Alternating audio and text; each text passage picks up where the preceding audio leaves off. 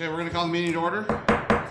Kimberly, can you take roll, please? President Bill Smith. Here. Vice President Richard Lindsay.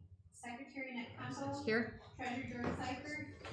Trustee Lisa Middleton. Here. Trustee Carrie Nicholson. Here. Trustee Larry Williams. Here. Okay, we will observe our customary moment of silence.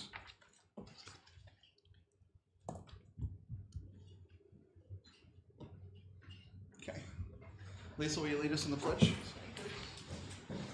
I pledge allegiance to the flag of the United States of America and to the republic for which it stands, one nation, under God, indivisible, with liberty and justice for all.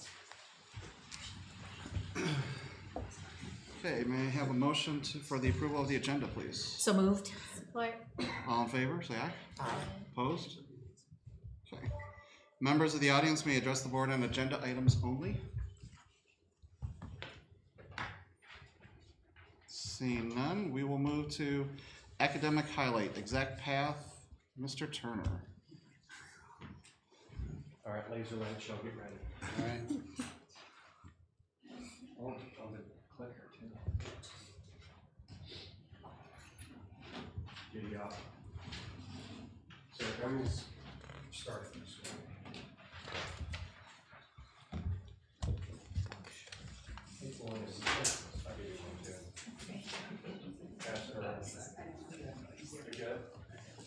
Okay, so middle school has struggled with state assessments over the past, 13 years. We've had pockets and times where our scores were good, much better than the state average. However, last year, definitely our scores were below even our expectations, and we really struggled as teachers. What do we do? How do we improve our scores? How do we help our students, especially when we're seeing that they're consistently below grade level in their overall performance? And we talked with Randy about what we could do, what options are out there, what assessments tools are available. And fortunately, I was able to convince Randy to spend some money, thank you, Randy, and to try a program called Exact Path. It's through Edmentum, and the program works where every student will be evaluated with math, reading, and language arts. It will, the tests take about 50 minutes each. It will start off at a kindergarten level and progress all the way up to a 12th grade level, depending on the student's achievement or ability level. And roughly every student will have about 24 to 30 questions. And at the end, it will say, student is performing at such and such a grade level, which will pretty much they'll tell us whether they're below grade level, on grade level, or above grade level. And it will also tell us exactly what benchmarks they're deficient or they need to work on. Now, the beautiful thing about Exact Path is that it will help the teachers. So I'm going to choose math because typically that's the most challenging. I'm a 7th grade math teacher. I have 7th grade benchmarks that I'm expected to teach the students. However, within my class, I may have students that are performing at a 2nd grade all the way up to, let's say, a 9th grade level. I mean, they're that skilled. So how do I write lessons for every single individual student and at the same time teach the benchmarks that I'm required to teach? That's a real challenge. Plus, if they're below grade level, how am I going to meet their needs, and really how am I going to diagnose where they really are? I know they're below grade level, that's pretty evident, but pinpointing exactly where they are and providing them the individualized support has been the challenge. So I have a packet for each of you, and I will go through. I don't even know how to make this bad boy work. No. Yep, here we go. So I want a little history. Here's our results from the 27th school year. In math, you're going to notice that we have more that are not proficient and partially proficient, actually in every grade, 6th, 7th, and 8th. 80% are partially proficient or below. 63 are partially proficient or below, and 73 in sixth grade. So, and that's pretty consistent year after year. Now, not going into the philosophy or the, whether the validity, I should say, of the M-STEP, how accurate that is, and there are some challenges with the M-STEP, which I talked with the board about. How do I get the students more motivated to perform on that? That's another challenge, but I won't address that today. But you just needed to know that's where our scores were, and this is one of the real reasons we needed to do something to try and identify our students' needs. Mr. Turner? Yes. Can you give me an idea of just what the average M-STEP for like math or reading, so I have a benchmark or something to know what 50% not proficient means, or 7%, is that? So I will tell you, I do not know the state averages. Okay. Couldn't tell you.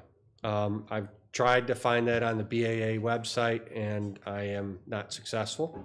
But I would say that if you look at our students, we should not have 50% of our population. This is just the Dave Turner standard. We should not have 50% of our population below proficient or advanced, in my estimation. One of our goals for every single teacher is to have the students score grow by 110 points from their previous year. So just so you have an idea, we went through our data. If every student was just 10 points higher than where they were, we would have 75% of our population proficient or advanced. 10 points, that's all we're talking about. And there is not I don't know of any districts that have 70% of their population proficient, 70% proficient or advanced in every category. Now, there might be a pocket of that, a specialty school or something like that, an academy that is pulling some of the best and brightest students, but I really believe there's 10 points to get to 70%. I think we can do it. Granted, we have some deficiencies that we need to work on, but also motivation on this test. Let's take it seriously, and talking with Dr. Davis about how I'm going to campaign with the community, get the parents and students more engaged in that process, may be enough to get that 10 points. Because frankly, we do have some kids that are just going C, C, C, C, C, C, C, C, or not even answering. So that does happen. So I'm sorry, I don't know what the state average is, but I hope it's not that. Because our state would be, really awful if those were our scores were. And it's not because our teachers are not working hard. I want to make sure that's clear. They are doing their absolute best with the resources that they have. They're really conscientious in trying to reach all students. That's why we offer retakes. We meet with students at lunch, after school. There's a lot of support available. However, getting them there, we're still struggling with, just because I'm at a third grade level and I'm teaching eighth grade math. What do I do? Language arts, you can see our scores are better. I'm at 57%. Not quite. We're almost at that 50%. Again, if you look at all the numbers, we're not quite 50% in language arts, although it is better.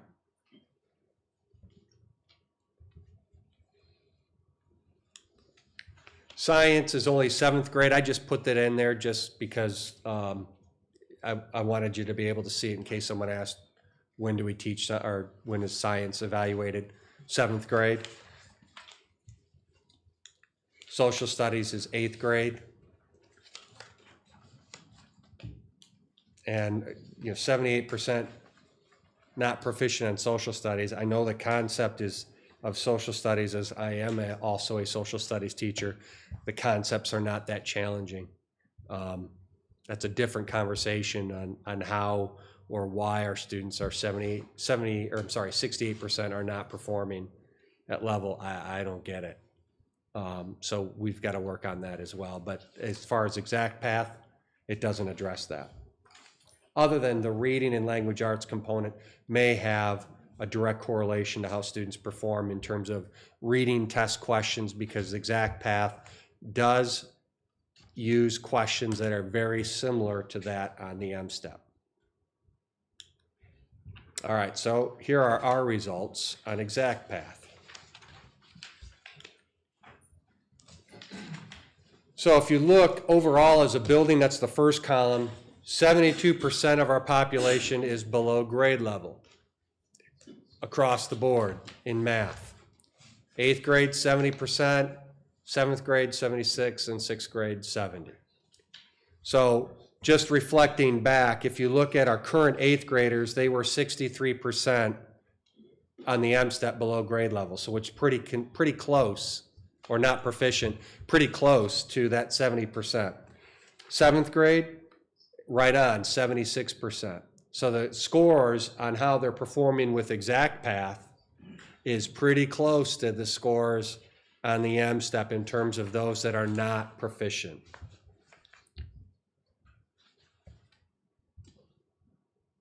With me? Giddy up. All right, language arts. 33, our scores are better here. We have more students on and above grade level with our language arts, which is excellent. It's what we want. It is easier to differentiate language arts than it is math, because math you have specific benchmarks. With language arts you have targets that you're looking for, and with multiple resources. If the theme is science fiction, I can find a resource for a student that is at various grade levels, whereas math, it is that standard XYZ grade 7. It's more specific. But our language arts scores are pretty good. In fact, based on our M-STEP scores, if you below grade level, we had kids that were 54% in 8th grade on the M-STEP. So you can see that our kids are actually performing better in language arts on this exact path, which tells me our students probably can do a better job on the M-STEP for whatever reason, and it might be, again, engagement, value. 7th grade, 63%, if you look back, 63% are below grade level on the M-STEP, whereas only 40% are below grade level. So that also tells me that 110 target to improve our students, we should be able to meet that, and we should be able to have 70% or so of our students proficient on the M-STEP.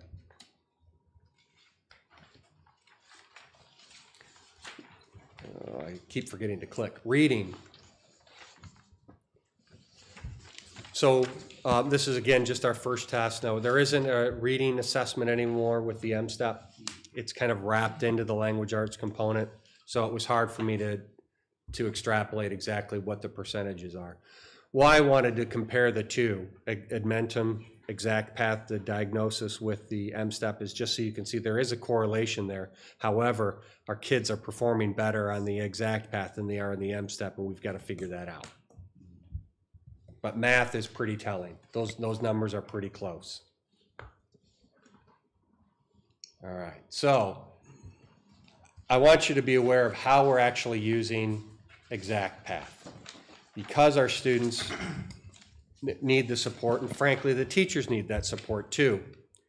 I challenged every teacher this year that every student must have time on exact path, because it can be done on a Chromebook, a computer, an iPad. Every student must touch exact path for at least 15 minutes once a week. Math has to be once a week, no matter what, for every grade, because our math scores are the ones that need the most attention. Language arts is another one that can be, what I said is every other week is fine. They can partner up with language arts and reading every other week. But as you look on our sheet, 8th grade, math is at least every 30 minutes, or every week for 30 minutes, every single student. Even our Algebra 1 students are showing some deficiencies in areas where they're below grade level. Language arts and reading every week for a full hour. So part of it might be language arts, part of it might be reading. So our teachers might, for example, might use a Friday for that class. 7th grade, you see every week, 1 hour. And during that time, what they'll do is they'll actually group students. So this is another component that you get with the Edmentum. Because we're able to diagnose where the students' deficiencies, if I want to see which students are struggling with linear equations, or I'll even use something better, would be positive or negative integers.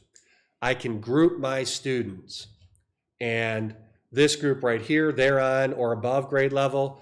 That group over there doesn't. So I know that during this session when kids are on Exact Path or Edmentum, I can work with those 3 students specifically on that area or another area. Teachers are using this, there's a grouping function to help seat students, to work with them individually or in small groups. They're able to track their individual progress, how much time the students are putting in and out of the classroom.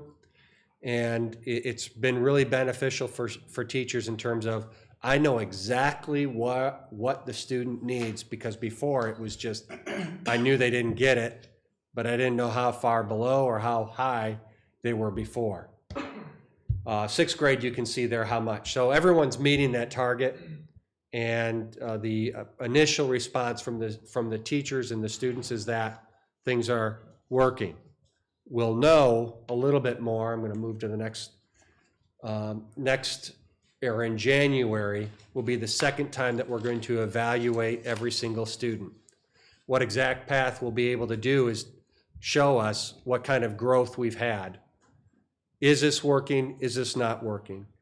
Are we seeing that the time and the money, because frankly, this is not cheap. It's what is it? We're looking at down about 22,000? 19 this year. Okay, $20,000 for us to have this, which is not cheap, but the resources can be incredibly valuable if we're using it vigilantly.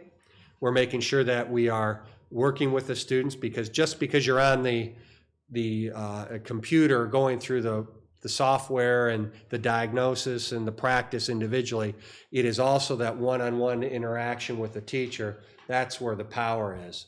And being able to group students and identify where their needs are and come up with strategies to work with them. That's the powerful thing.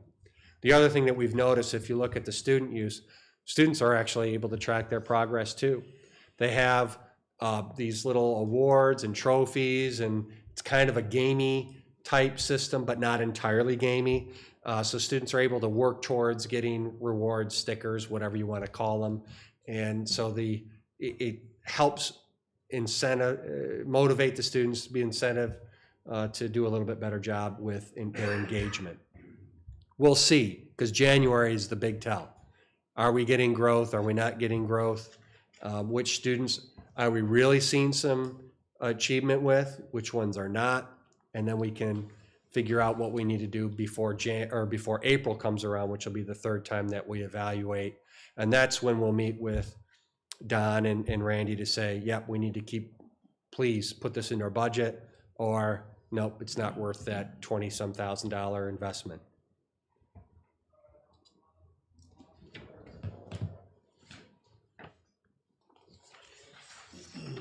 And, I don't know how that got in there. I don't know. Yeah, easy.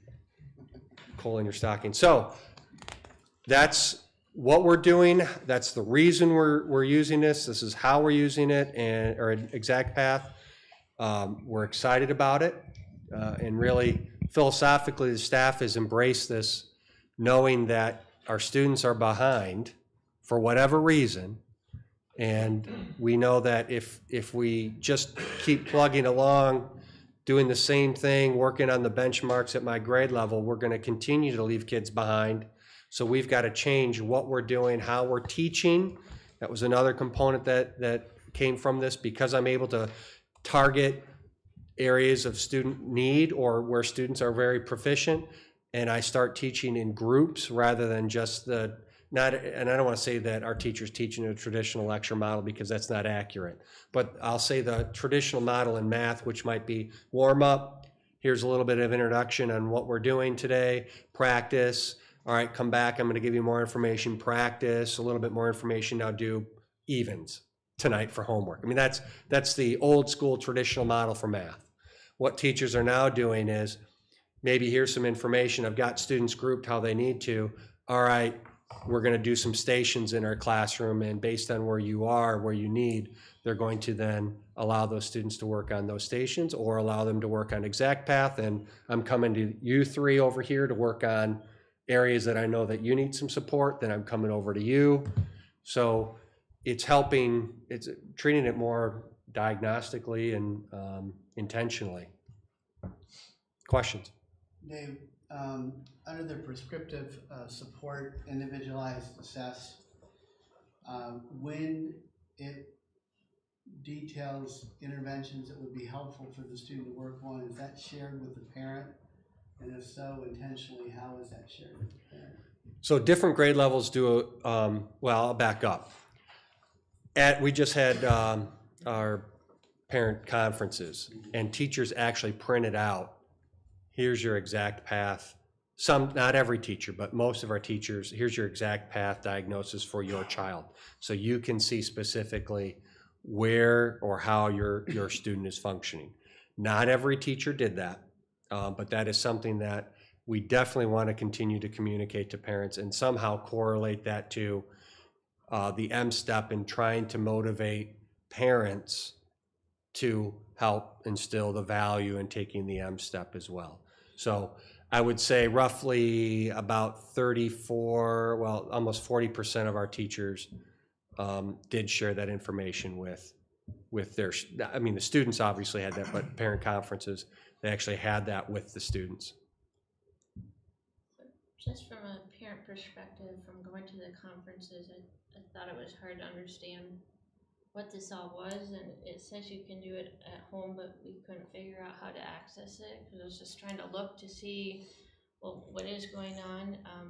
My student said that he's doing adding and subtracting integers, which his math teacher didn't really know why he was on there and was going to look into it, because he's doing fine in algebra. So, and he didn't seem to have problems with that in the past. So, like, I didn't really understand that. And then with English, it seemed like it put him way too far, like doing stuff that I felt like a 12-year-old shouldn't really be doing. And then he was bombing all the tests, and I don't think he like gets Canterbury Tales type stuff. And so I felt like it may not have been suited for his needs, and maybe that's just him, or maybe with time.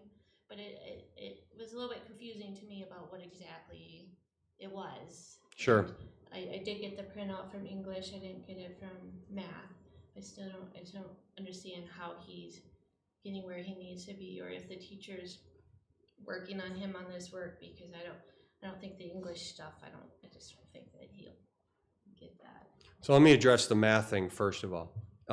If somehow on the assessment, whether it was the 1 or 2 questions that dealt with positive, negative integers, didn't meet the expectations, scored it wrong, maybe clicked the wrong button, whatever. However, every student, they have some practice, there's a little tutorial, there's skills that they need to work on, and then there's an evaluation test that they take. Once they score 80% on that evaluation assessment, then they move on to the next area for that individual student that they need to work on at the lowest performing level they are. So positive, negative integers, I don't know, what is that? 4th, 5th grade, something like that? Trying to think, somewhere in there, okay? So maybe the next issue or that they need to address might be a 6th grade benchmark. I don't know, but it's pretty reliable in determining what students are missing. I'm going to use my high school son as an example. 8th grade algebra last year, having him do long division, could not do it. Had no idea how to do it. Tried to use some, I don't even know what method, lattice, something, I don't know, elementary could maybe help me out with that, but had no clue on how to actually go through and use the traditional algorithm to solve a division. And division, 4th grade. I know that because my wife is a 4th grade teacher. So there are going to be deficiencies. Just because my son was in algebra doesn't mean he just needs, and all the students need refreshers on areas that are maybe specific to them, that maybe the day that we tried to teach it, they missed it. I don't know. But it is pretty accurate in terms of diagnosing what they need. Language arts, sorry, you had a question. I was just saying, so it's not like he's gonna be doing this for the whole semester, like if he knows what he's doing on it and maybe clicked the button wrong, that the next time it comes up, there may be something else that he needs to work on. It's not just kind of stuck on there. So think of it this way. You're positive, negative integers, got to work on that. There might be 4 or 5, or here's a tutorial on how to do it.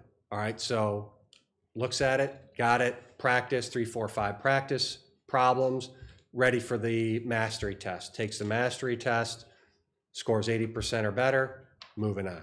So it's something like that could be done in an hour. It just depends on how much practice they need. Did they get to that 80% or not? And the software will help them with that. Now the teachers will see, so I'm gonna pick the language arts component. Teachers are gonna see students that are struggling on a specific target. And what they should be doing, again, we're still learning, what they should be doing is seeing those students or identifying those students that are struggling to master a test and group with those students. All right, talk to me. What do you know? Here's really what they're trying to get you to do here. Let's practice this together in our grouping because that's one of the functionalities in ExactPath. And now let's put you back in. I'm going to open it up, do the practice, do the tutorial. All right, and now take that mastery test again. Get to 80% and you're moving on. It is not supposed to replace the teacher. It is only supposed to support the student and the teacher and identify areas where they need to work on some deficiencies. So I'm not going to say that this is the magic pill and it's going to fix every issue we have. Honestly, we still have work to do to how to integrate this. I'm forcing teachers' hands in terms of every week everybody's got to use it. We are using PD. We've already had 2 professional development on exactly how to use that. We are going to continue to do that again in our upcoming 2-hour early release so that not only do the teachers benefit, but most importantly, the students and parents. So what I'm hearing here is I need to do a better job of communicating access and communicating what do these scores mean. Right. Yeah. So which I can do that in one of my weekly updates. Yeah, I was just gonna say, I love when you send out the emails, and I think that would be a perfect subject matter for one of the emails or a separate email. Mm-hmm. And I'm guessing it has access somewhere to, I love Power School, so I use that. I know what's going on with my kids all the time. So I'm guessing this has similar updates that you can go and see how the kids are doing. Yeah, I mean, in fact, you should be able to see as a parent exactly what their needs are. I don't know that there's a parent portal for ExactPath, don't know, but you should be able to use your students' login information and see this is what they're working on, this is what they need help with, and there's no reason why you can't either. It's a website you have to go through. There's 3 little login information that you need to have, and I can share that with parents. But every student has it, everyone has their username, their password, and the kids are on it. So reinforcing parent awareness and their understanding of the system. Mm-hmm. Okay. And the 3 overarching goals that we talked about in the school advance process for evaluations administratively, positive relationships with teachers and their peers, student engagement in the learning process, and student ownership of their work or their outcomes. This allows students, when they monitor their own progress, they see the goals and they see how they're working toward the goals and whether they accomplish that test to get themselves tested out of those areas. They find value in that and see that progress. Ultimately, with parents' awareness of this, it's going to raise the stakes a little bit more for the M step, so that the kids value the purpose of, hey, I got this far on this tracking of my progress. I want to make sure that I'm still there when I take the M step. and they get the results, we'll be able to put it two to two together. So the kids are taking those testing experiences more seriously, and they're more in control of it, and they understand what the outcome means for them. I think that's a major issue that we have across the state, but in our district, we need to make sure that kids are valuing and respecting that testing process, honoring that, and doing their best work. And not saying that everyone's not, but it is very easy for kids to just kind of check out during that process because there's no consequence to it. And the state's reluctant to putting consequence on it, nor does the district want to do that. So the question is, can we use those testing opportunities to be able to gauge how the kids are progressing? And can they take ownership of that? And I think that's really critical in this situation. Absolutely. I think the other piece from a parent standpoint is with the M-STEP, it's really difficult or maybe impossible to how to help your kids study for it, how to help prepare them for it. Mm-hmm. Where this, I like the idea of you're knowing where their struggles could be and you can see a progress. You can point out that they can work on this or they can work on that. So.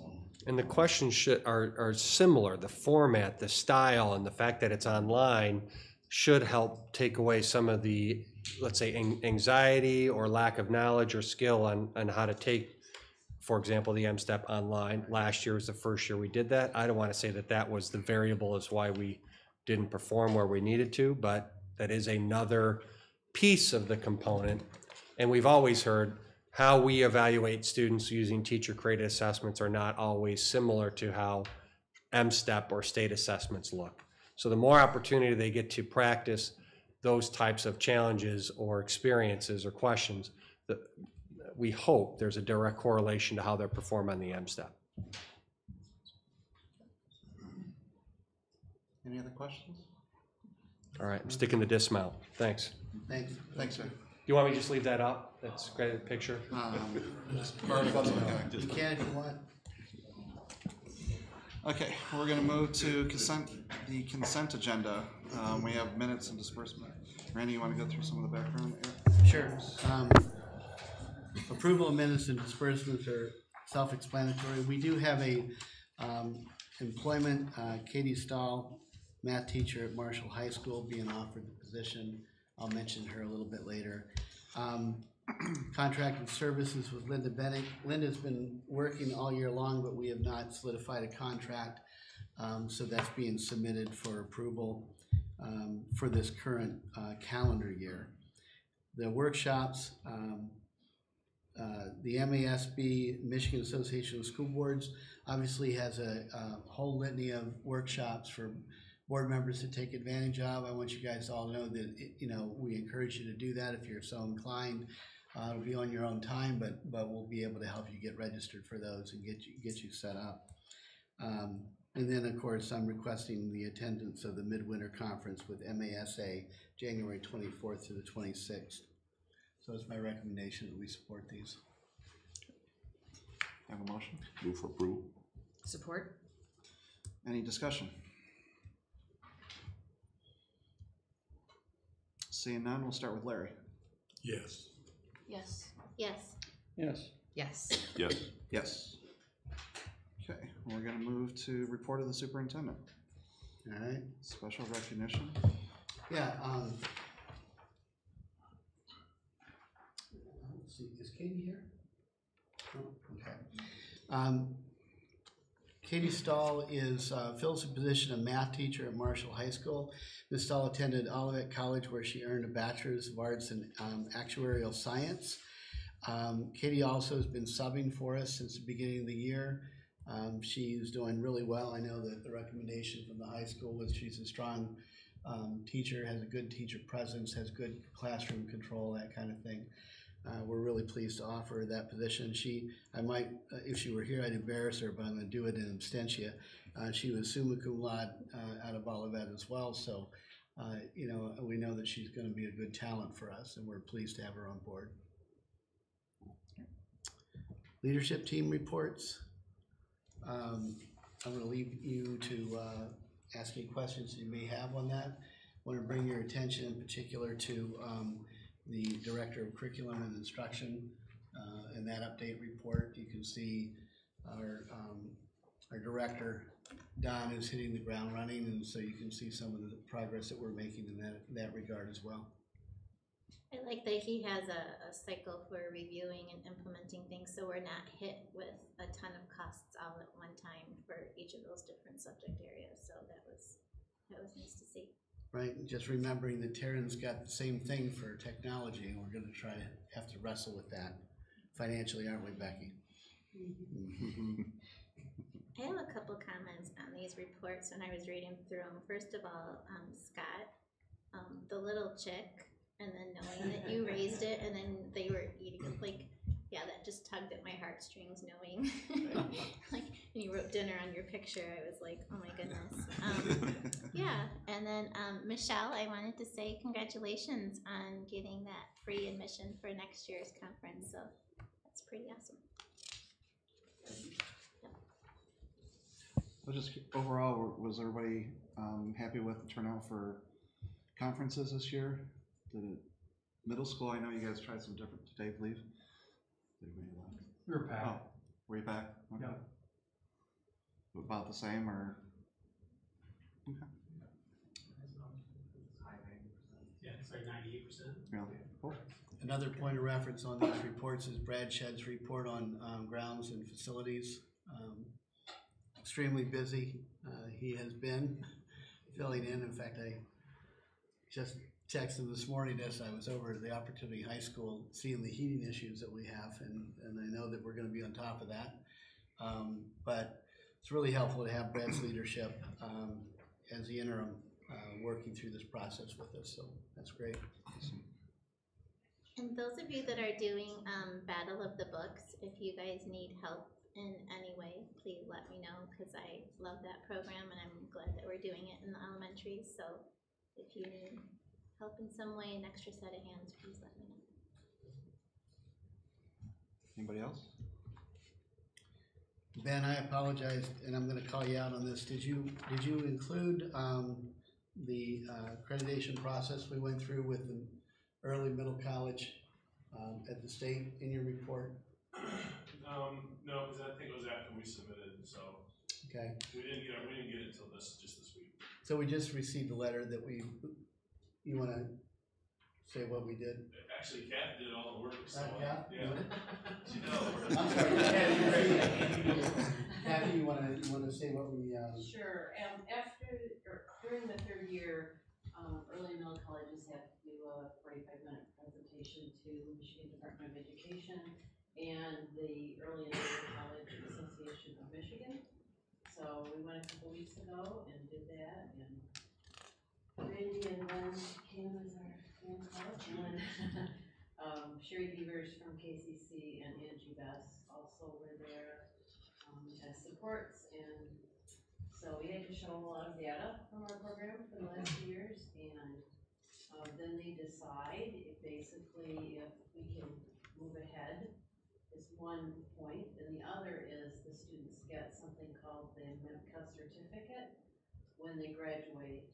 And so this would be, let's say they haven't gotten a full associate's degree or something like that, they would get this to say they did at least the 15 hours of credit for the Early Middle College Association. So that's kind of the minimum, but to show that they have at least achieved that. And so we got our approval and found out last week, Monday. after the report went to print, because I just read your report real quick. Well, congratulations. That's awesome. Yeah. You didn't call anybody else in? Nope. We're gonna go to discussions, STARS Resilient Schools Grant Initiative. Yeah, I handed out a quick uptick, but I'm gonna talk about this verbally so people in the audience can understand. This is a quick update from Derek Allen, the project director and now vice president of programs at Star Commonwealth. He's also the director of the Global Learning Network and is our project director for the Resilient Schools. So I'm gonna, if you don't mind, I'm gonna just read these things, but I wanna talk about the last couple of the points. Since August, all but 4 newly hired teachers have received trauma-informed training, and that was across the district. The counselor has received trauma-informed as well as mind-body skills and healing the experience of trauma training. All teachers and teacher assistants have been exposed to brief trauma-informed professional development. The behavior interventionist is also trauma-informed and attended the TLC conference during the summer. We sent a small team to the conference that was going on. It was basically a state conference. Several teachers have been trained in mindfulness by an expert on the topic who has visited the school and ran classroom activities on 3 separate occasions. All classrooms at Harrington have a comfort corner area where children can take a sensory break. Many teachers are using brain breaks throughout the day and incorporating mindfulness into their classroom routines. You know, we also implemented Sanford Harmony as well as a starter for the day and could be utilized throughout the day. Many teachers hold daily class meetings that focus on problem solving and relationship building and are incorporating an SEL curriculum into their schedule that is also supported by Sanford Harmony. The behavior intervention team is using the Circle of Courage inventories to help write resilience plans for students as a Tier 2 intervention. Teachers are beginning to use trauma-informed language such as triggers, amygdalas, fight, flight, or freeze, sensory needs, mindfulness, hypo-aroused, et cetera, which is they're beginning to look at children through the needs-based lens rather than the disobedient lens. Our next Lunch and Learn will focus on how trauma impacts the brain and ways to help integrate both hemispheres into our classroom instruction and lessons. In the next few months, we're hoping to train more staff on trauma's impact on the brain and how it affects learning, as well as strategies to use in the classroom. Counselors also going to begin using mind-body skills with students, and we are designing more sensory areas for classroom use. 2 parent meetings have also been held to introduce and explain the project, as well as to connect families with available resources. Plans are being made to host a series of parent academies where parents can receive similar training to that which has been provided to the teaching staff. Parents are also being polled now to determine when, where, and how to make those opportunities the most accessible and helpful as possible. Along with his overall, Mr. Giles and Mr. Turner joined Derek and I on a 1-day road trip to Indianapolis and back to go see a school, a charter school that is actually one of the Resilient Schools models. It was really helpful to go down and see. We came back with some ideas that could be helpful for us, in particular around title, dollar expenditures, and support in the classroom. We were pleased about the climate and culture of that building. It was really evident that the teachers were tied into this process. They had a sensory room for students to take a time out if they were starting to cycle and regroup themselves before coming back in the classroom. They had a really unique model for kindergarten through third or fourth, Robert, 4th grade, where they had 2 teachers in each classroom. They would split them and they would join together. They were doing true team teaching, and they were able to leverage the resources through title to do that. So anyways, it was a great trip, worth our time. I also wanted you to know that I've been working with, under the Resilient Schools grant with Stark Commonwealth's Research and Evaluation Department to design and create a reliable and valid survey, which we call the environmental survey for students in their classroom and also their building, and also for the adults that are in charge of them. So the questioning is going to come from actually available for all grades. It's really touchy and challenging to try to come up with legitimate questions and answers for kindergarten and first, but there's ways that we can do that, and we hope to have that model rolled out so that we can start surveying our kids about the climate and culture in their classroom, about their experiences in the building. And what you do then is you have a teacher also do it from their perspective of their classroom, and then you take a look at the results. And if there's any major variances, you have critical conversation around that and why we suppose there's such a difference of opinion in the way we perceive our climate and culture. I'm hoping to have that rolled out yet this year, not 2017, but the school year 2018. And then Derek has given me an expanded proposal to be able to use consultation and direct services to some level at each of our other elementary schools and the middle school. And the expectation is, it's been requested by administrators, it's also been requested by teachers, of getting additional supports for our kids in the other buildings as well, and for teachers to have a little bit more coaching about how to do interventions in their classrooms as well. The overall plan was to do that year 3 and year 4. Actually begin at year 2. We're actually doing a little earlier than that because of the requests coming in from our different buildings. So we're looking forward to more and more partnership in that. There's going to be a presentation at the diversity committee coming up in first part of, actually, do you know the date? December 17th or something like that? Okay, middle of December before the holiday, where we're going to do a full presentation. Robert and I will be there from Harrington, and Derek Allen will be there, but we'll take the lead on that presentation on how we think it's being rolled out and how we think it's being impactful. Do we have that on our events? Is that on the? I don't think it is. We will get that on there for you. That's at Star, right? Yeah, it's going to be at Star Commonwealth. December 7th at 6. Is it December 7th? Yeah. Is there a problem if we all show up then? Is there a problem if we all show up at that as a board? Technically, right? It's for educational or social occasion. Yeah, if you're there to listen and not make board decisions, I think you'll be fine.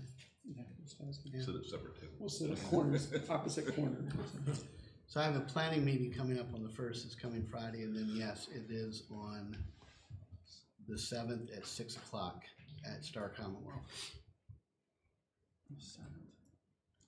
Randy, is there anything that the comfort corners in the classroom, or maybe Robert, this is a better question for you, like the redirection center, is there anything that those areas need for those students, why they're in those particular areas for whatever purpose they've been guided to that area or to that room? Is there any needs that are still left?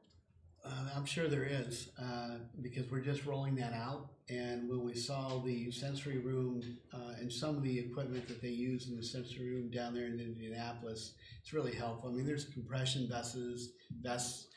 There was a really cool toy for younger kids that was heavy, and they could sit with it, hold it on their lap, which is calming for a lot of kids that are having cycles.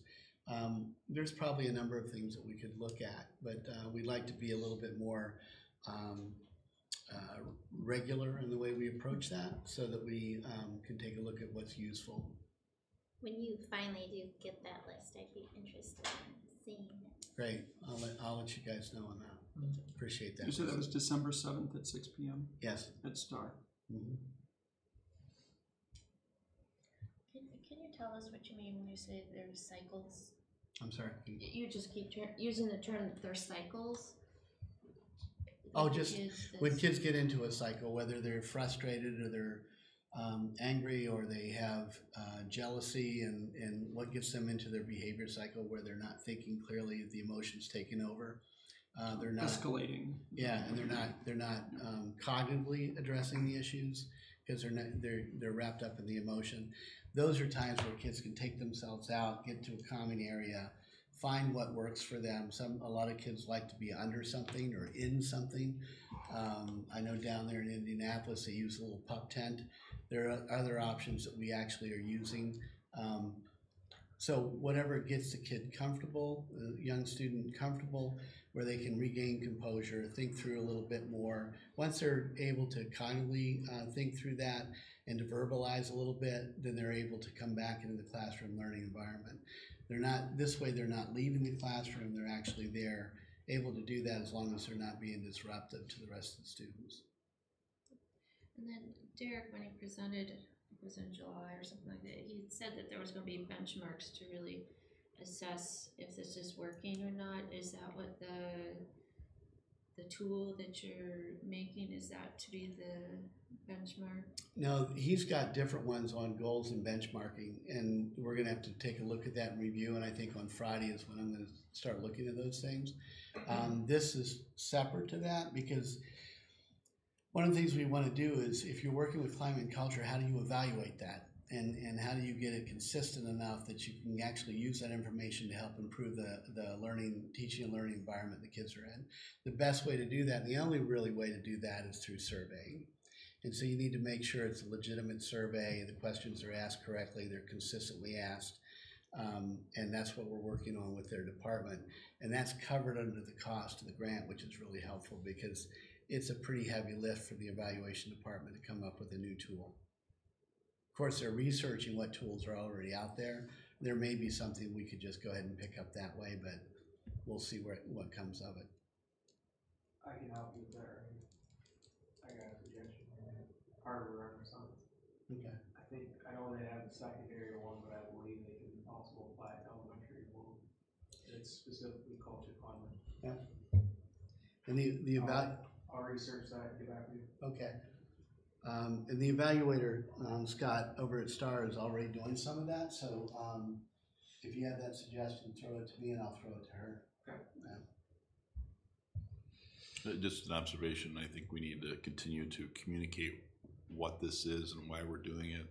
Just witnessed one of those fascinating Facebook conversations about whether we should bring corporal punishment back in the schools, and there are an interesting number of people that think we ought to just spank kids all the time, and that's how we should deal with them. So I mean, I like everything we're doing, but I think we just need to keep educating people. I become more convinced every time I hear another piece of it. So it's probably one of the things that will never get fully explained the way it needs to be explained, but keep doing it. So yeah, good. I think it's working pretty well. It's just the way we do things. It's a bigger struggle at the beginning before you get it established, and once you get it established, it's really interesting to see how it decreases the stress that the kids are under and stress that the teachers are under. Witnessing the charter school down in Indianapolis, it was very interesting because they had just gone. In Indianapolis, you can charter a school through city government, and so the city of Indianapolis chartered this school. You say that out, yeah. And it's an inner city school, primarily white and Hispanic.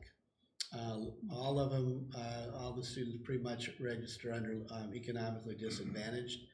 And most recently, another charter school ended up having to close their doors because of performance issues.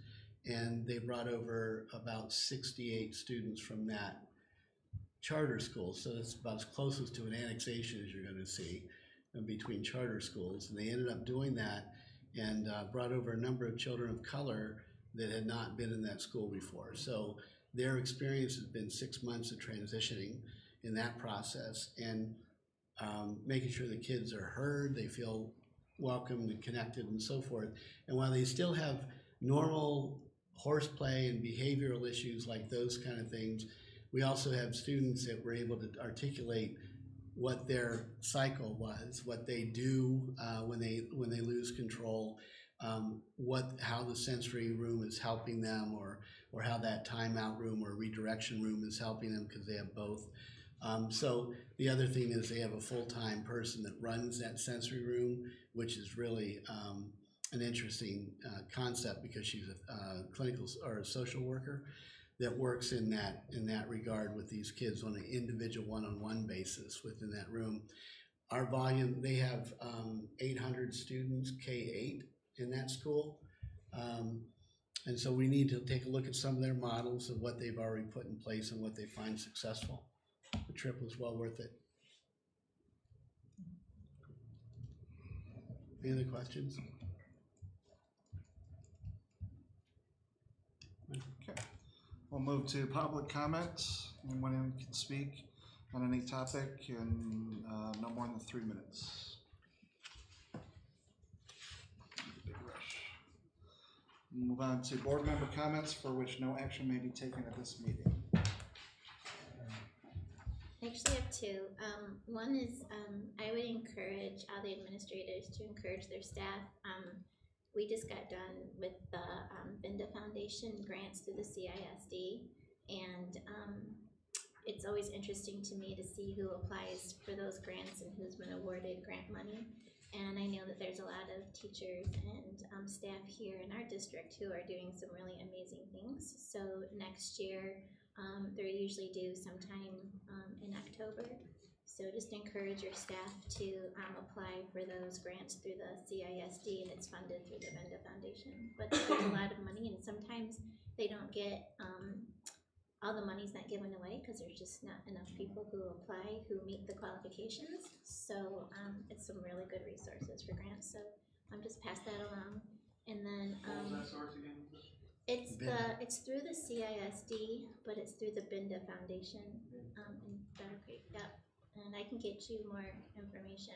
They'll do a workshop usually in October on how to fill out the grant, and you get like extra points for going to the workshop towards your grant. And then there's a committee that will read the grants and rank them, and then they just basically put them in order, highest points down, and then you can get up to $1,000 for a project. So it's Yeah, you can send an email, that'd be great. yeah, and sometimes like you can do like part 1 and part 2. 2 people can apply with the same grant that's the same thing and get $2,000 for a project. So there's different ways to do that, but yeah, I'll get you more information. And then the second thing was reading the reports, and this is transportation. You know how we always read Facebook and there's always like, why are we having a snow day today? And there's some great information in there on how snow days are called, and I don't know if we can maybe put that on the Facebook page so that other people can read it ahead of time before we actually have a snow day, and then there's not all the complaining on, you know, why are we canceling today, because then they actually see all the stuff that goes into making that decision instead of just complaining about after it happens. Well, it might decrease some of the complaints. True, probably won't stop, but at least that way people are informed ahead of time and they realize, okay, maybe this is why we're having a snow day today. So maybe that would be helpful to put that in there. I was happy because they tagged Bill now instead of me, so. Thank you. Anybody else? Okay, we're adjourned.